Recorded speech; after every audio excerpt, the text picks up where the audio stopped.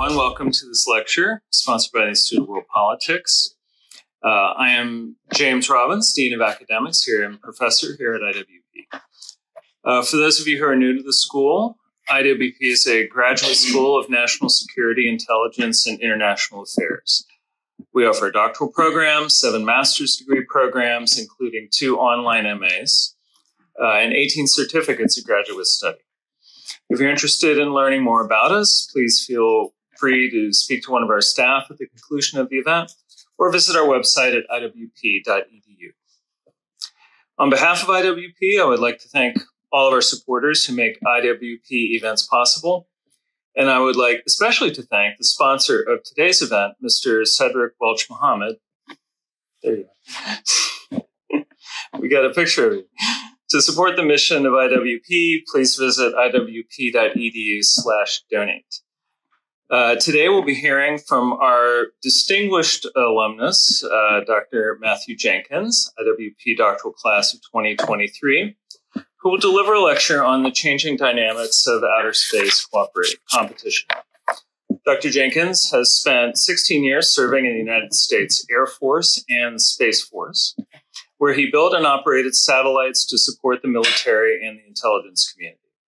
Today, Matt is the program manager responsible for delivering space domain awareness satellites for the DoD and the IC, satellites that are designed to provide greater knowledge of what is happening in space. After falling in love with strategic level policy during an assignment on Capitol Hill, Matt decided to pursue IWP's Doctor of Statecraft and National Security to connect his technical expertise to an in-depth understanding of space policy issues. As a result, Matt has worked with the National Space Council at the Executive Office of the President and briefed the House Homeland Security Committee staff on emerging space challenges. In May of 2023, Matt received his doctorate of Statecraft and National Security here with us at IWP, and we are delighted to welcome him back to our Washington, D.C. campus to speak with us all today. With that, please join me in welcoming Dr. Matthew Jenkins.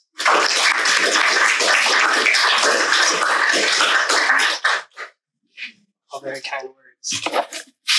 First of all, thank you for the opportunity to speak. As a graduate of the school, of course, I'm passionate about the mission here. Particularly of note, my topic here today is really a leaping stone or a building block of my research, which if you're a student here or you know anything about the program is all about national security. I tended to focus on space policy issues, unique to this school, but the school was always very gracious in providing me the resources I needed to be successful. So to the Chancellor and to the Dean, thank you so much for the opportunity to come back to the school and talk. Parking is a lot nicer when it's reserved, so I do appreciate that as well.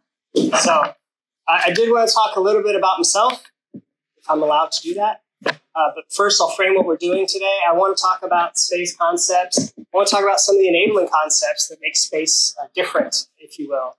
There's not a test, but we'll talk about some of the classical orbital challenges that we face in operating in space. I want to kind of frame my talk today on historical frameworks of yesterday, what we're doing today, and where we see it going tomorrow. A little bit about me, as Dr. Robbins already said, I graduated here in 23. I had the unique experience of doing all 3 years in the COVID regiment, so I didn't spend a lot of time here at the school. Most of my classes were online, but it was great. Post-graduation, I was invited to go be a postdoc fellow at Georgetown, where I continue to do research on space policy challenges. Some interesting publications coming out in the journal Astropolitics, and I do have a chapter coming out in an upcoming book titled The Militarization and Weaponization of Space.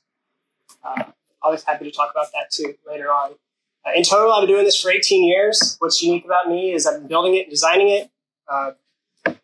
We've built communication systems, imagery systems, SIGINT systems, and INW sensors and satellites. I've launched any number of them in this array of photos here. Spent a lot of time in clean rooms, looking as dapper as I could to deliver these capabilities. And I spent my summer right after graduation. I graduated on the 13th of May. I got married on the 14th of May to my wife, Katie. And then I left for the summer to go to Florida to work on a launch, picture down in the bottom right. So very intimately involved in this still to this day, and I'm passionate about the missions that I've worked But what I really do get passionate about more than that is these policy issues that don't have answers, right? In space, there's any number of them. It's a new domain from a popularity perspective, but it's always been a geopolitical challenge to work through some of the dynamic things we face in space. I list a couple of them there. Those were predominantly what I focused on in my research. Norms of behavior. How do we define what good looks like? How do we define what normal looks like? And how do we begin to ascertain differences and ways in which a country, a state government might respond to those challenges? Obviously, that comes with international law. But more uniquely, there isn't much to be said in international law that is specific enough to be of great use today. And obviously, there's some purpose to that. But nonetheless, big questions, and I found that to be incredibly rewarding research. So, some enabling concepts. I like to talk about space. I like to geek out about space. I will keep it at a high level. There are any number of size satellites. I drew an illustration here from NOAA just for the purposes of helping people conceptualize. There are really big satellites, the sizes of buses and sizes of trucks that weigh thousands and thousands of pounds, all the way down to very, very small things the size of a watermelon, which is able to be launched very quickly and very light. And most of them are actually CubeSat-like things that get pushed off the space station routinely. But all of these things operate in the space domain, which consists of a number of orbits. I won't bore you. Suffice to say, there's really far away orbits, and there's really close orbits. And we use those orbits for different mission areas of different import. The lower orbits we tend to use for intelligence, surveillance, and reconnaissance missions. The higher orbits that have the longer periodicity over a given area, we use for communications. So if you have XM radio, or you used to have DirecTV before streaming was in vogue, those are all in GEO. If you've ever seen a picture on Google Earth, those are from satellites in LEO, all enabled in technologies that we use today. So I'll keep that at the very highest level. But each of those orbits creates unique challenges. The United States, along with other countries, operates in most of those orbits. I've listed them there on the right. So those set the framework for where we're competing and how we're competing. And I kind of want to spiral down a little deeper from there, but I'll leave the astrodynamics at this level. So. All right. How many satellites are in orbit? Well, you can see the data on the bottom of this chart is the end of 2022.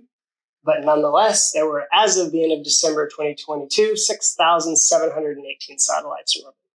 That's hard to believe. The graphic animation to the right shows you those is a reel of those satellites in orbit. And you can see the different orbits I showed you on the last chart actually popping out because of the relative motion of vehicles in those orbits. Of more import, the United States maintains the predominant number of those satellites by a wide margin. So Russia and China each have a number of space programs. Other countries have space programs. I've broken it down to some of those orbits I listed on the last chart. Most of these satellites are in low Earth orbit, again, used for imaging and other types of missions. There are a number in MEO, and then there are a lot in GEO, and there's some others out there in elliptical orbits, which serve very specific purposes. Breaking down the United States percentages of the 45-29 that there are out in space, 26 are civil. You can think of those as like commercial or government research. Civil missions like NOAA. Commercial missions, you see 3,996. Government, 260, and military, 247. Quick preface, and maybe people know in the audience, the commercial number is driven largely by one company. Who is it? You could say it. SpaceX. It's almost exclusively SpaceX and their LEO constellation, Starlink. As of the making of this chart, they had over 3,000 vehicles in orbit. They circle the globe in LEO, providing that contiguous internet coverage for the world, creating unique challenges for policymakers and space operators like myself. As we try to launch through that cloud of satellites, let's say you have an hour-long launch window, we tend to lose anywhere from 3/4 of that launch window to almost all of it. Because there are constant conjunctions with these Starlink satellites. That is only going to get worse, and we'll talk a little bit about that in the subsequent charts. But it's a big problem today, and it's getting worse. of the number of objects we routinely track in orbit, the 6,700 represent the operational satellites. 29,000 different pieces of debris and or satellites are circling the Earth as we speak. And those are 10 centimeters and bigger. That's all we have the preceptivity to track. Anything smaller than that, we can't really track. And so we make estimates based on what we know on events that occurred in space. I've listed in there objects greater than a centimeter, but less than 10 centimeters, 670,000, and objects less than a millimeter, 170 million objects. This creates unique challenges for the space environment. Ships cruising along the ocean don't typically have to dodge a bunch of ships. Aircraft, much the same, don't typically have to dodge aircraft unless you put one in front of it on purpose. But in space, these assets continue to loiter. There is no plan and there is no law, quite frankly, today that dictates you got to get rid of all this stuff in LEO and GEO. There are standards, best practices, but there's nothing directing it that are, I think, wholly sufficient to address the problem as you see. It's nonlinear. There's massive amounts of debris. And if you listen to the space community, you'll hear very regularly of conjunctions or things hitting each other in space. Uncontrolled objects, decommissioned objects. Each of those collisions creates more debris. And of course, all of those pieces still stay in orbit, therefore precipitating the challenge even further. So that's our stat sheet. So let's talk about the topic for the conversation. So I created some charts here, and I want to talk about space competition mainly, right? And so when you think of space competition, it's hard to understand what is meant by space competition. Are we talking about pod races in a galaxy far away a long time ago? Are we talking about the moon race? Are we talking about something else? It's difficult for us to really understand. And so the truth is competition in space has always been a matter of human existence since the humans reached for the cosmos. It has always been at the core of space exploration and space utilization. Of course, the term competition naturally implies there are winners and losers. But what does it mean to win? What does winning look like?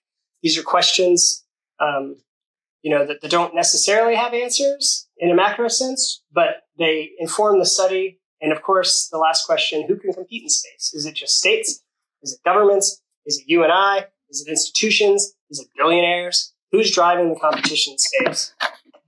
So I think that there's teams, there's alliances, but I also would like to say that this is all the backdrop of space competition that's changing today, and this is the struggle that we wrestle with. So, how do you define space competition? Well, I think it's useful to start pulling from definitions that we understand and we know, and so I provided one as any good briefing would do.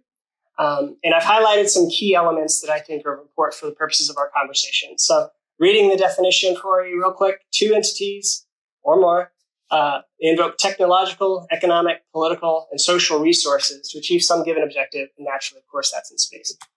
Talk about entities. That is, by definition, vague. Entities could be states, they could be companies, they could be universities, they could be billionaires, right?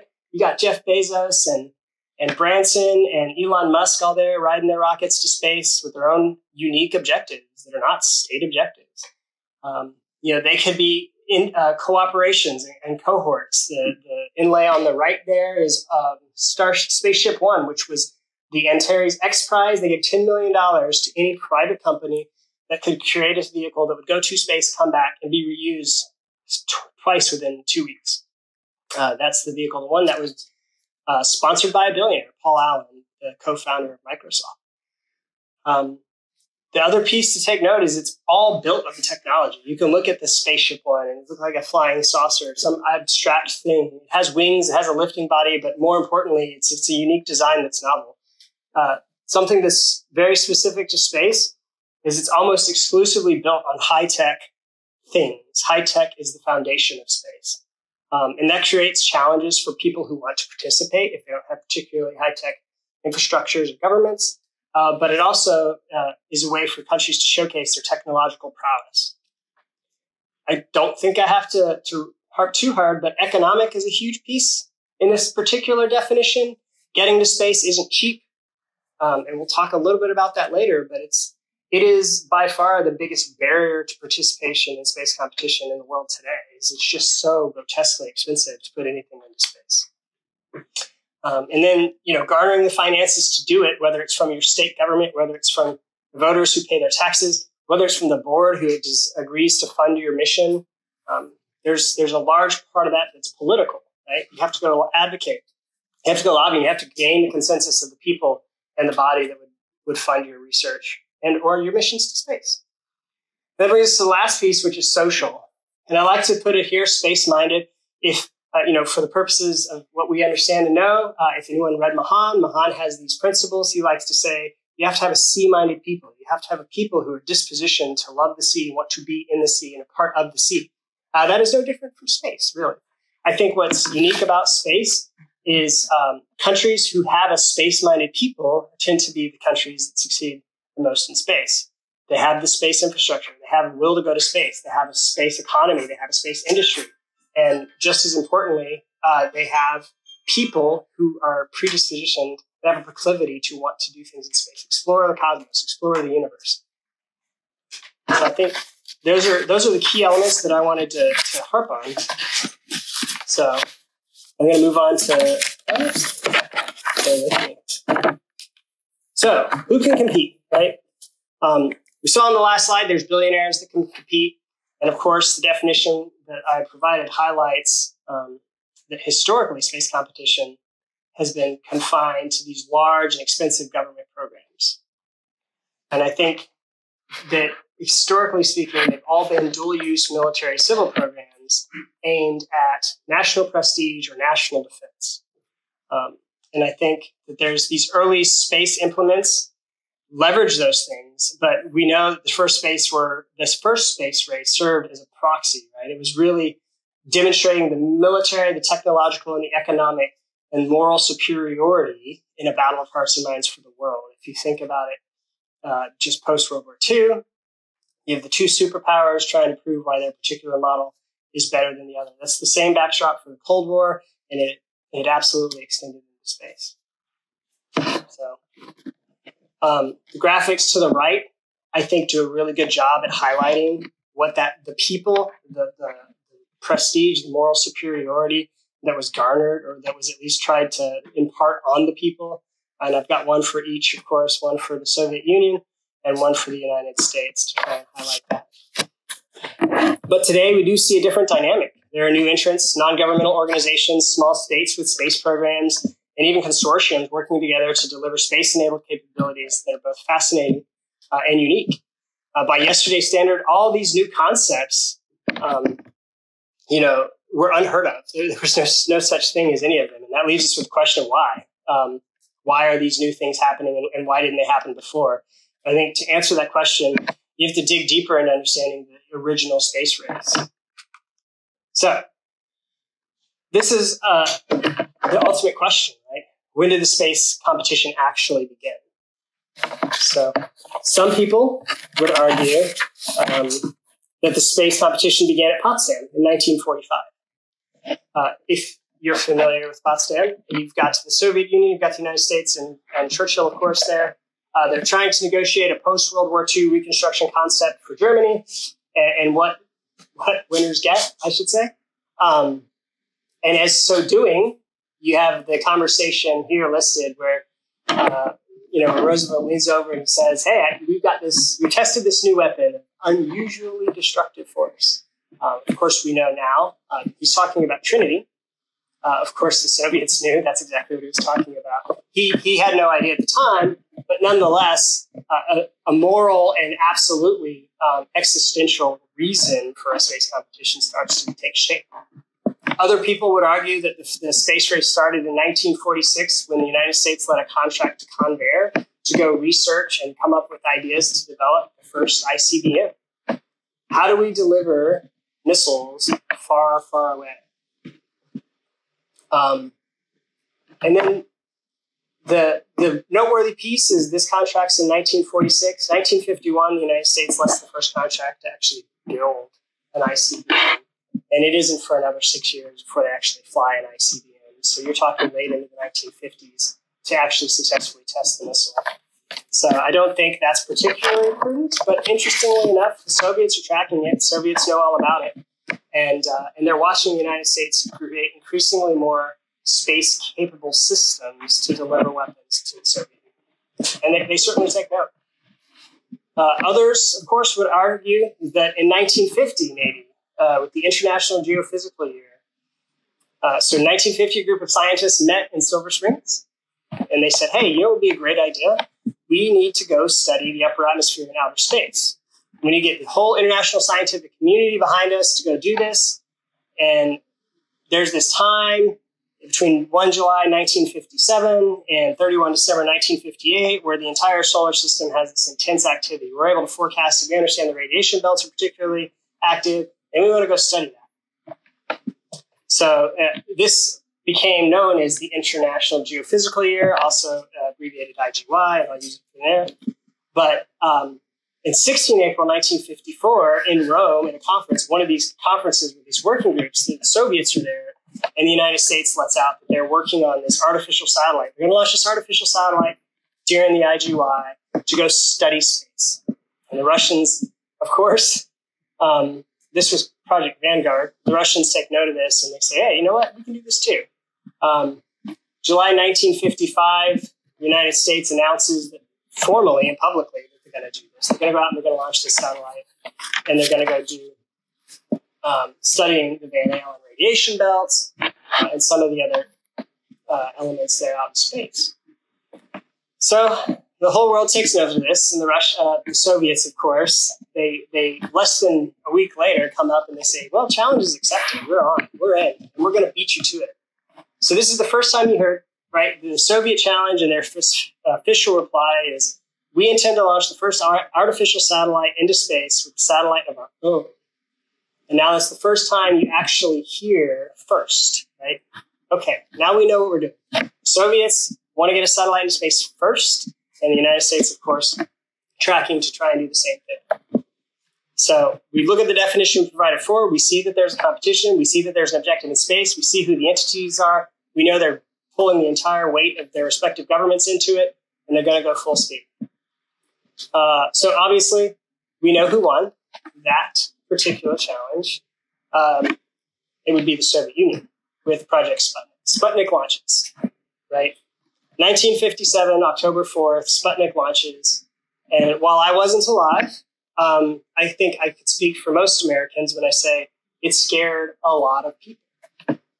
And it wasn't until early 1958 the United States were actually able to put a satellite in orbit. So the space race has begun. So let's talk about early perceptions, right? Regardless of which theory you think started the space race, right? Regardless of which school of thought you want to jump into, let's just say, hey, no, you know what? No kidding. Wherever it started, the first shot fired heard around the world was Sputnik. Okay, cool. So let's talk about it. In the early years of it, there's little doubt in the public's mind that the Soviet Union is kicking American butt. The technological achievement of Sputnik may not have actually been the most powerful piece of Sputnik, right? The most powerful piece of Sputnik was the psychological impact that the satellite had. With the increasingly tense backdrop of the Cold War with the Soviet Union between the United States and the Soviets, they had just proven that they were not only as good as us in technological achievements, but in public mind and interpretation, perhaps even better. With the first launch of their satellite, Sputnik was launched on a converted Russian ICBM. The Americans felt that they were behind and getting worse. With each successive achievement, enumerated here some of them, the Soviets were trumpeting their superiority over both the American democratic mindset as well as our technology base. The Soviets would follow Sputnik with a lot of other firsts. The first mammal in orbit was a stray dog from Moscow named Laika. They picked a stray dog because they thought, hey, what better animal could survive cold and craziness than a stray dog in Moscow? It was launched in November 1957. The U.S. would match that feat when it launched a monkey named Gordo in December of 1958, so over a year later. The Soviets were the first to launch a human into space in April 1961, Yuri Gagarin. Obviously, the United States did the same thing a month after that, so they keep beating us to it. And with each one of these successes, they keep trumpeting how their model and their governance is better than ours. The Soviets would also go on to put the first woman in space in 1963. The United States would not do that until 1983, which is unfortunate. when Sally Ride flew on board the space shuttle in 1983, becoming the first American woman into space. The challenge for Americans, of course, was twofold. First, to the United States government, for the sake of first, were not particularly important, but each launch served a purpose to build to something bigger, to something better. And the second problem the United States faced was that the U.S. had, to this point, a lot of what we were trying to do in space was classified. It might sound familiar, right? Space classified. It obviously greatly stunted the public perception of American progress. But worth noting, the world's first reconnaissance satellite was launched in 1960, but as a CIA program, it was obviously not widely trumpeted for the purposes of its mission. And with the Gary Power shootdown in May of 1960, these space reconnaissance systems became increasingly more important to the United States from a national policy perspective and also from a national security classification perspective. Not to kind of show our hands, but the United States knew they needed these sensors on orbit because they no longer could just fly along the edge of the Soviet Union and take pictures of the missiles. And so each of these things hampered the U.S.'s perception. American perceptions that, well, clearly the Soviets are technologically superior and they're winning this race, and the U.S. is behind and it's getting worse. But each of the things that the United States was doing, whether it be Project Vanguard, whether it be the Corona mission, whether it be Explorer 1, they're incrementally taking to get more reliable electronics, better computers, miniaturization, all in an effort to create better, right? Not necessarily first, but again, technologically superior implements. So,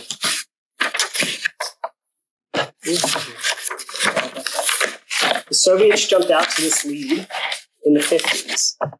So they'd achieved much of what you would call firsts in that decade. But I would be remiss if I failed to note that the subsequent history has shown that the technology was not nearly on par with the American program. Sputnik was a transponder that launched and just beeped.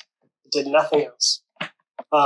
They, of course, got increasingly more complicated, but the first U.S. launch, Explorer 1, had scientific experiments that were designed to study space and improve human knowledge of the environment with which our globe is planted.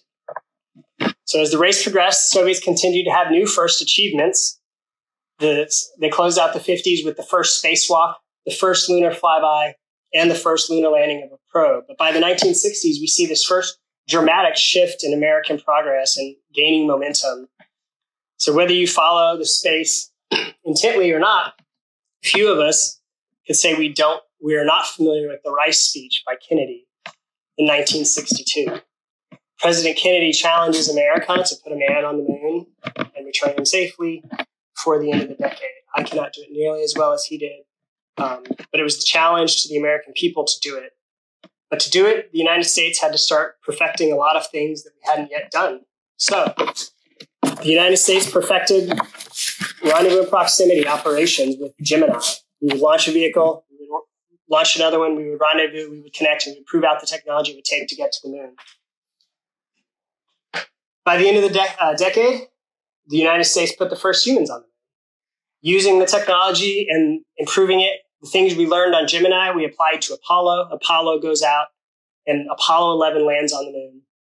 And the first space race concludes with the planting of the American flag there. So the first flag, of course, was not an afterthought, right? Though some people might suggest that it was. But it was a very real deliberate action taken not by NASA, but by Congress, of course. One of the few times they could get something done. NASA's congressional budget request in 1969 was modified by Congress to actually direct that a United States flag be placed on the moon. And so it was. But your random trivia question for the day, what color is the United States flag on the moon today? It's white. The radiation has absolutely taken any color that would have been in the flag out of it, and now there's a white flag on the moon. So I'm not sure how to interpret that, but it's interesting. All right, so how do we want to summarize the first space race? Well, we know the first space race ended when we landed on the moon. Walter McDougall provides a uniquely appropriate definition, and I think it fits here really well. He defines the first space race as a technocracy. This is the institutionalization of technological change for the state purposes, the state-funded and state-managed research and development. If you look at all of those achievements that we've just walked through, there's little doubt that definition fits very well. Both the United States and the Soviet Union had two focuses. Their civil and their military programs were well-funded, government-run, and almost predominantly military-led. These programs were designed to show the flag and rally the people in what was portrayed as a security dilemma between the Soviet Union's model and the United States' model. This security dilemma was unequivocally existential. It was the Cold War had presented the situation to be this nuclear Armageddon. And it was this dueling worldviews between communism and democracy. As only the two remaining superpowers in the world could do post-World War II, they're jockeying for global influence. And almost all of these technological achievements were military in nature. From missiles to electronics to reconnaissance satellites and more, as both states intermingled military and civil applications to the point where it was near impossible to distinguish. There are a lot of metrics we try to use to quantify the first space race. And I think we do this a bit for our own psychological benefit. But even if the United States wasn't the first, there was always the yeah, but ours is better. Or yeah, we had more. These statistics, when evaluated at macro level, should certainly help illuminate the point that the United States in almost every category dominated the first space race.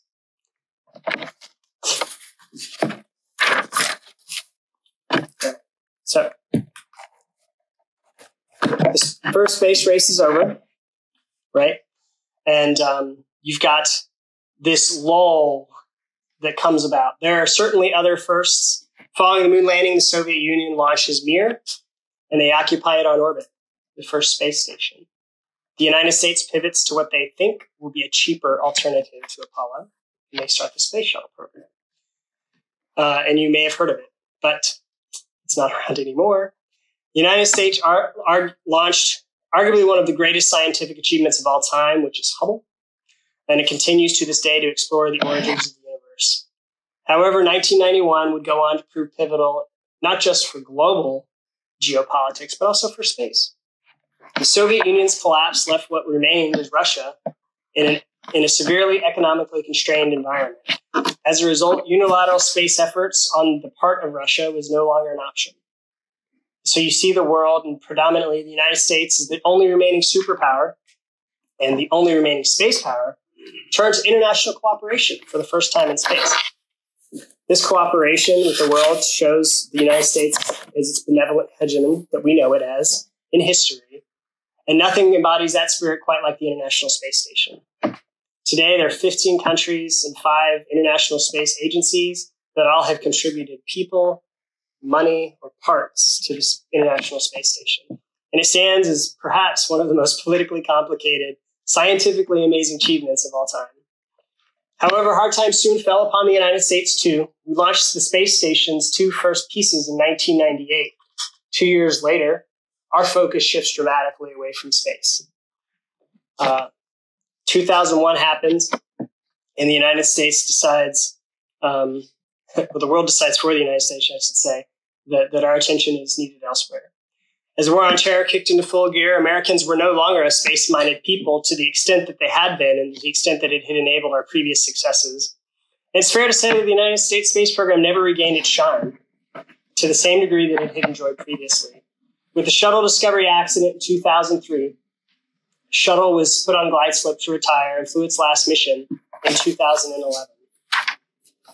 Since that time, there's been no American-developed and run space program that has carried Americans into space. Certainly would draw your attention to the SpaceX missions and the other missions that are commercial in nature, certainly started carrying Americans back into space. But what we understood to be the government-run R&D technocracy of the first space race is gone. And that ended with the shuttle.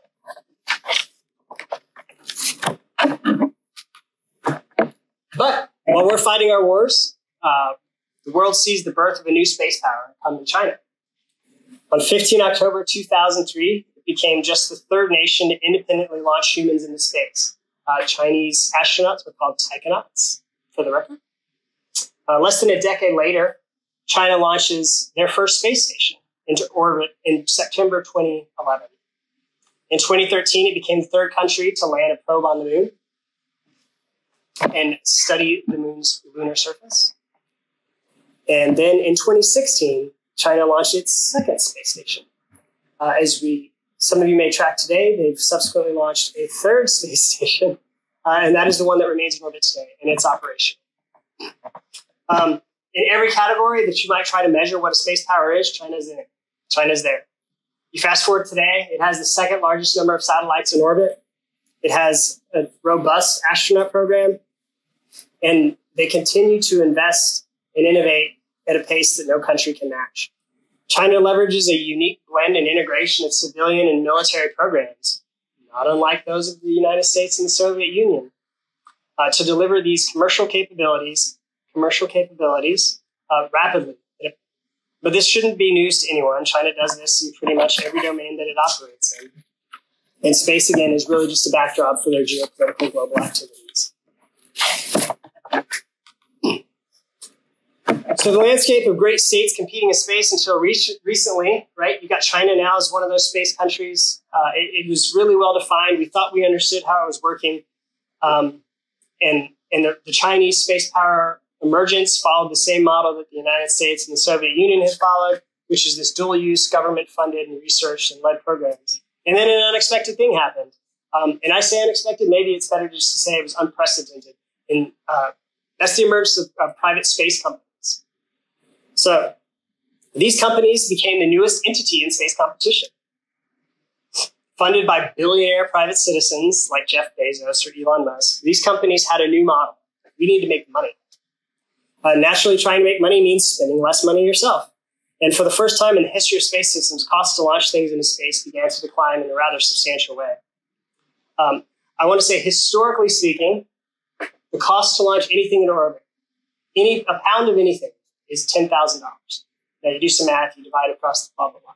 $10,000 to put 1 pound of anything in space is what we have historically seen. Today, SpaceX, which was, again, founded by Elon Musk, is doing it for $3,000 a pound, which is a lot less than anything the United States government ever built. So what this means should be rather obvious, and it should be obviously quickly. This lower cost to entry means more countries can participate. And it also gave birth to the rise of the commercial space market, something that didn't really take off before 2000. But this lower cost is the first trend that demonstrably shows how space competition is changing today. I want to use this graphic real quick. And it really should visually portray what I'm trying to say. 1966, space powers, you see just a handful. Fast forward to 2022, there are 77 nations with space programs. 16 of them have an ability to launch their own space capabilities, which is to say that most of them are buying that launch cheaper somewhere else. Today's space environment is expansive, and while the majority of these space programs are not on the same scale as NASA or the European Space Agency, the decreased cost to access space has allowed non-traditional actors to launch objects into space. It's created a new commercial market that is absolutely thriving. Excuse me for 1 second. So, what does it look like? Excuse me. The commercial satellite industry is absolutely booming.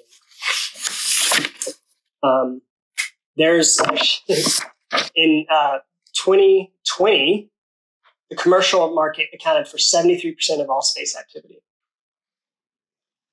The graphic on the right shows you that in 2022, that hasn't really changed. A substantial amount of money is being generated in the commercial space market. And all of this means that new trends have applied to everyone in the world, not just space powers. These have enabled what I would like to categorically just say is other trends, which is a global reliance on space-enabled technology. That's our third trend. Let's take a moment. While a lot of the inlays are, of course, creature comforts, the point I want to make is that in 2023, there is a global reliance on space-enabled technology like never before in the world. Everything from the way we do banking, the way air traffic control operates, precision timing, integrated control networks, navigation, the internet, and of course the streaming services. They all rely on some shape or form of a space capability that remains largely hidden to most of us. But for the first time in the world, space competition doesn't just impact the states competing. It's now a global problem. And the way in which we compete in space impacts everyone who uses space-enabled technologies and the global economy. The last trend I do want to talk about today is this, what I'm going to call the global space economy frenzy. This didn't exist in the first space race, but it's here now. It's the emergence of a concept known as space economic utilization. This concept acknowledges that there's money to be made by harvesting the precious metals and critical gaseous elements necessary for human existence that exist in space. Of course, that means somebody's got to go get it, and someone has to extract it. And today, there's no shortage of people, countries, and companies with plans to do just that. As evidenced by these graphics, the projections of potential revenues make the U.S. federal deficit look like pennies. The graphic on the left is in quintillion, just as a frame of reference. That's 18 zeros. Whether you believe that the capability for the United States or any country in our lifetime exists to go harvest these resources, it has nonetheless provided an economic incentive for countries and companies to develop the technology and the capabilities to go out and get these, which is creating what I would like to categorize as the second space race. So what does it mean? All right, there's another space race. Okay, there's two. How do we define winning? How do we define what the competition looks like, or any of the same questions we asked the first time? So let's just say, certainly it's not a technocracy like it was before, but instead this new space race, as defined by James Moltz, is a netocracy, right? This is organization based on private-public partnerships, distributed architectures, rapid innovation, and the use of commercial and allied partnerships, right? So you fast forward to today, and the United States is focused on alliances and commercial utilization. Space programs are funded by venture capital and not necessarily the government. Entrepreneurs are running these programs and not the government. And the military adaptation of commercial programs exists today where it didn't exist before. Military requirements are, for the first time in our history, being met by the commercial capabilities. There's commercial satellite imaging, there's commercial SIGINT, there's commercial RF. And it's creating new models where the United States doesn't have to spend all of its money on space capabilities that would have otherwise been onerously expensive in the past. China is focusing on rapid innovation, and they too are focusing on alliances. The International Lunar Research Station is the idea of a base on the moon to do just what we talked about, to harvest the resources on the South Pole, the water, the gas, and other things they need to create a long-standing presence in space. China is focused on ISAM technologies, that would be in situ assembly and manufacturing. That's building things in space. Like I said, it's really expensive to get things into space. So if we can find a way to build them in space, it's cheaper. And in a way that's unique to China, and again, not unique to anyone who's been studying it, they are leveraging their full economy to do it in a way that we can't do. There are other contestants, of course. Russia is not to be left out. Russia has a great space program. India, don't have to tell you about their recent achievement. It's spectacular landing on the South Pole. And these private entities with ambitions to go to Mars and beyond are creating new challenges and new scenes for countries and states to compete. So breaking it down one last time, right? Coalition actors are the new form of space competition. You have the Artemis Accords, the United States and China's ILRS. Russia and China signed new MOUs to cooperate in space and create synergies there. And instead of one country going at it alone, there's all these non-binding agreements that are starting to surface between friends. So go at it with your friends. Another concept, of course, the proliferated architectures like we talked about before. Now this deterrence by denial strategy is emerging in space where the United States and other countries are buying into the fact that if I launch 1,000 satellites, you can't hit them all.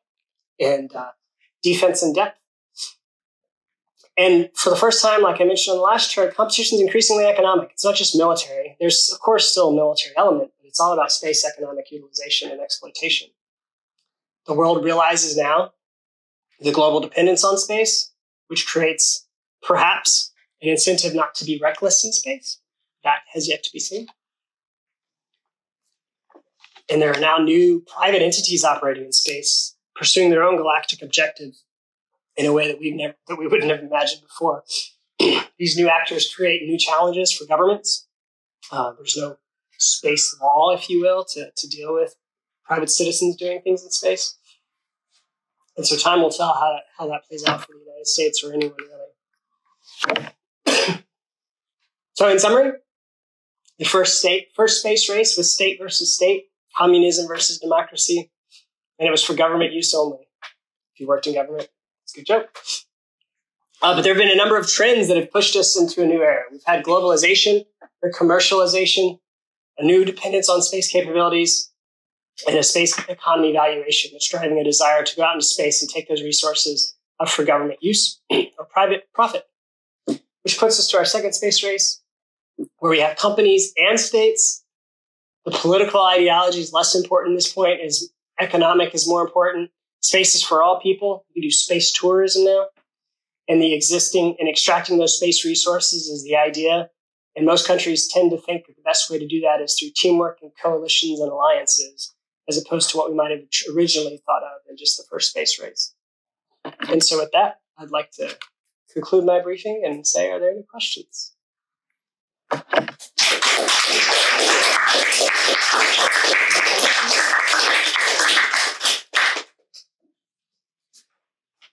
Oh, yeah. You raised your hand first. Hit me. Several questions. Oh, okay. So, to start, you talked about the first space race in the context of, needing social trends to kind of support the concept of it. But with the second space race being so much more about commercialization, how are normal people who get excited about the scientific developments, how are we supposed to kind of contextualize our excitement about amazing developments, like landing on asteroids and all of that, knowing that the ultimate outcome feels like it's going to be the exploitation of the resources of space?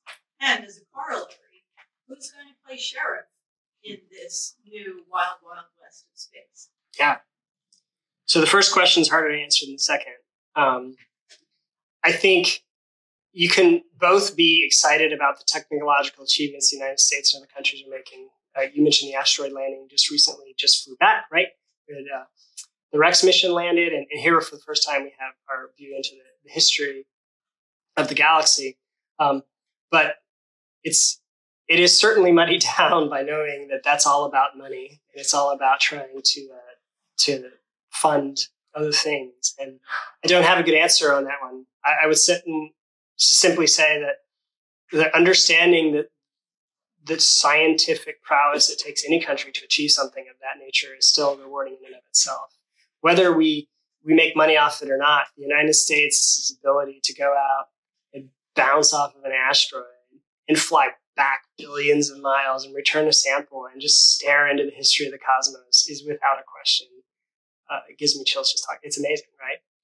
But for sheriffing, that's the $1 million question. As we continue to field more things in space, and as more countries and private companies go out into space, who's the broker, right? I would submit that Chinese ILRS initiative is certainly, they read the Outer Space Treaty and they understand they can't own the moon, but they also understand they can defend their right to protect their people on the moon.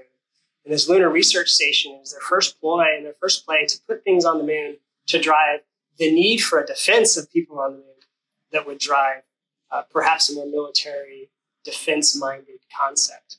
The UN certainly isn't going to answer that question. The United States wrestles with it. We certainly have our best practices that we're trying to lay out, but that is unplowed ground right now. And I think space law in itself struggles in its infancy right now to really wrap their head around who's liable for what and how does that work. And yeah, there's no good answer for that either. But it's there's space lawyers and they're trying to wrestle with that question. And whether it's through the CUPAs or the other agreements with the UN or other bodies, just trying to define standards, normal behavior in space, right and wrong in space, not because anyone has any jurisdiction to enforce it, but if everyone knows what normal is supposed to be, it's easier as a body of people to shame the people who don't follow the rules. And that's kind of where we're at, unfortunately. Yes. Hi, thank you for your talk.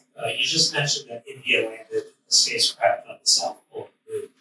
I'm wondering if you could elaborate the implications of this achievement for India's political and security, for example, with its competition with Pakistan and other Asian states. Yeah, it's huge, right? Not the least of which is the missile technology it takes to put something there. But in the same backdrop where you have the competition, Pakistan, you have the competition with China and other actors in the region. The landing of a probe on the moon, maybe not necessarily the point. But yeah, India is certainly trying to prove itself at a global stage that it is a competent and appropriate space actor, looking to take more of that regional leadership role in space that China enjoys almost exclusively today. But the landing on the South Pole is something we haven't done, right? But again, there's resources they believe, the scientific community believes, that can be extracted off of the South Pole. So putting something there and better understanding it from a scientific perspective is useful. But from a geopolitical perspective, it absolutely is a show of force in the ability of the government to field this launcher that put it there, which is incredible too. Its own organic launch capability, doesn't have to go elsewhere, can do it all themselves.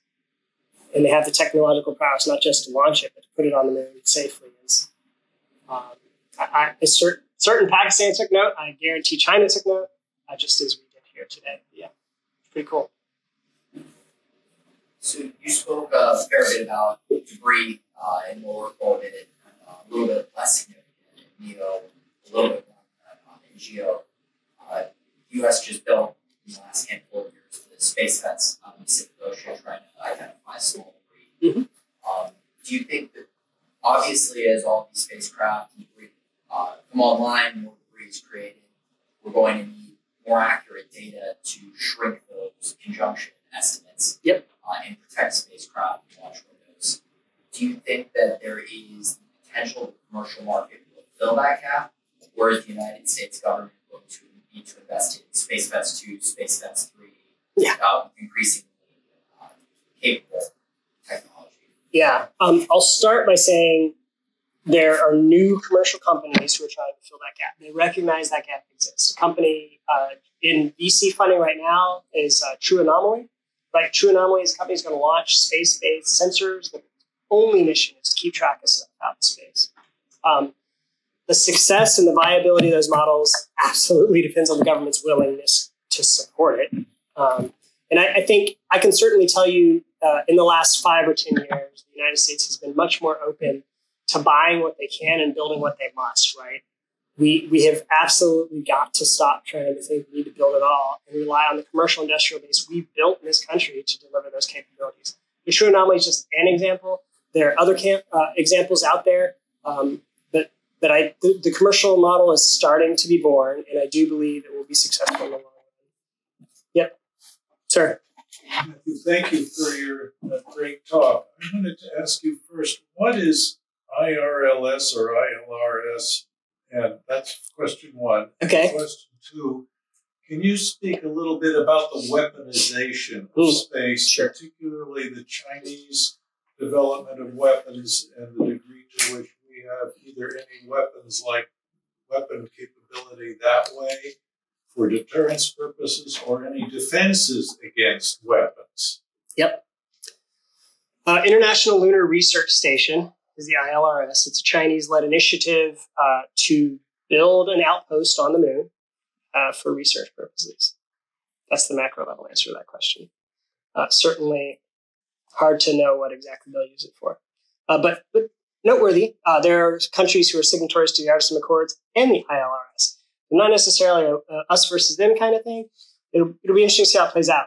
There are 2 new signatories in the last month to the ILRS agreement, where we're going to help sponsor and fund the research that it takes to put a station on the moon. That's the first question. The second question is supposed to be my next lecture when you invite me back about the weaponization and militarization of space. But suffice to say, the Chinese ASAT test absolutely rocked the world. the United States, had tested ASATs for years, and absolutely the worst offender of it back in the early days. But you didn't know what you didn't know back then. So testing a nuclear bomb in space was just science, right? But we learned a lot. And we said, hey, that's a bad idea. Let's stop doing that. In the 80s, right? That's the last time we tried it. And China comes along in the early 2000s and shoots down a satellite, the likes of which we've never seen. The debris continues to be in orbit, and it will be for thousands of years. So every time we're flying around, we're trying to track this debris. It's a unique challenge. But the United States, in very short success, and did the exact same thing to prove a point, which is even though we aren't testing it now, we still retain the capability at our discretion to intercept anything we want to intercept. So keep trying, knock yourself out. So that would be the Bart Frost project. If you haven't researched it, it's pretty cool. We took a missile off of the USS Lake Erie and we shot down a satellite. But what we did, trying to be responsible stewards, I would certainly say, is we brought it down in its orbit and hit it low altitude. So when it started to come apart, it went back into the atmosphere and burned up. India, and Russia to some extent too. Every other country who's done it is doing it all for the same reason, right? We're all trying to prove to each other that we all have these same capabilities to hold each other at risk, so that ideally nobody uses them, right? That would be the right answer, just like other types of capabilities we've done in the history of the United States. So the United States absolutely has the capabilities. China has them, Russia has them, India has them. And so then you get to the real question of what's the value of those weapons, right? And I think that's another conversation, but I think I would certainly offer to you that the use of anti-satellite weapons is a terrible idea. And the United States signed a ban agreement that we wouldn't test ASAT weapons destructively, right? What does that mean? Well, we're still going to launch ASAT weapons. We're still going to prove to the world that we have these capabilities. We're just not going to hit anything when we do it. So you do these flybys. The rest of the world, we'll see if they other countries say, yeah, that's a great idea. And there are people who have signed that moratorium. There are also countries that have. But China, trying to get the world's attention, they were left off the stage in the nuclear talks in the early days, and they were not going to be denied a seat at that table for space weapons. And they now play a huge role in those conversations. In treaty discussions that are going on. Again, that's a whole nother lecture. We'd love to have it. But yeah, those capabilities are out there, and the United States, among other countries, possesses them and has demonstrated it. Lasers? Not yet. I'll just say this.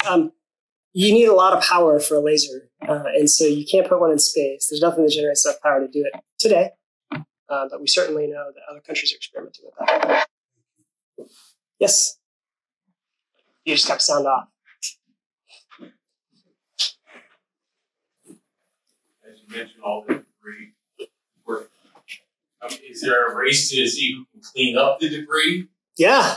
That's a great question. It's not just supposed to all burn up in the atmosphere, but right. Like you can blast it out in space. Yeah, physics is cruel. That stuff's not coming back anytime soon. It's going to be there for thousands of years. There's a huge conversation right now. Astroscale is a company you could look into. There are companies out there who want to go get it. They want to take it down. They want to make space safer for everybody because there's a business model there. The problem is, the Outer Space Treaty says if you launch it, you own it, and nobody can touch it. So the political challenge, of course, that these countries are going to face is how do you get the permission to go clean it up? Because even if it's a broken rocket from the 1960s that just tumbles through space, it still belongs to the launching state. So you would be breaking international law if you went and touched it. That is a challenge we don't have an answer for. In the United States, there are companies in the United States. The Astroscale is a Japanese company, but these companies see that this is a big problem and we want to fix it. But there's no political impetus by any country that launched those to say, sure, you can go touch our stuff, right? That's not going to happen. So what I think might be the best we could hope for is that commercial companies buy into this concept. They all agree that there's a best practice and a standard for which they should adhere. These become norms. And when you launch it, you have an agreement with these companies to come bring it back down when you're done with it. But state governments, like inter-row satellites, or those are they're not ever going to get there, unfortunately. One more? All right, you're it. Oh, great. So, full disclosure, I'm a postdoc at NASA, and so I'm biased for NASA. But it's okay. When asked about innovations in space, cool things that are happening, you brought up OSIRIS-REx, which is a NASA mission. Yep. And when Jeff Bezos rides a rocket into outer space, people roll their eyes. So I'm kind of curious, like, what do you see the role of government entities like NASA being going forward with a large driver being commercial industry, which makes sense, but NASA still needs to exist and still needs to do things. So how do you see those things working together going forward? Yeah, I think that the short answer is science is a NASA mission that we absolutely have to continue doing and understand the origins of the universe. Like James Webb, right? Holy mackerel, what an achievement. 150 some odd deployments, thousands and thousands of miles, and it all had to go right. And it's an incredible achievement for NASA, and they should be very proud of that. But where we get stuck, when you talk about Jeff Bezos, I don't roll my eyes if anybody launches on anything.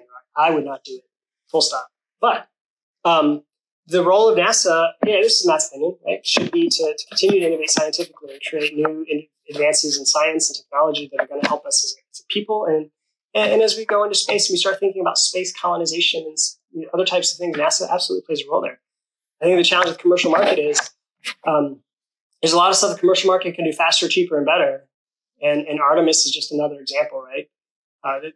And they're going to maybe cancel Artemis, right? It's overrun, so 10 years behind schedule. Like these types of things, we get in these spirals where we try to focus on something we don't need to focus on. No reason we need to build Artemis other than we want to have the U.S. government built launcher. But Falcon Heavy is good. Obviously, it doesn't. It has some challenges with orbits and geo and blah blah. But if you let the commercial industry innovate and do their thing, with the promise that there's a market for it from the government customer, I think they'll surprise us all. I really do believe it. Psyche is a good example, right? SpaceX, Falcon Heavy. Going where? Long way away. Yeah, that's a good example. Good question. All right. Well, thanks again for the time, sir. Thank you for that. Thank you.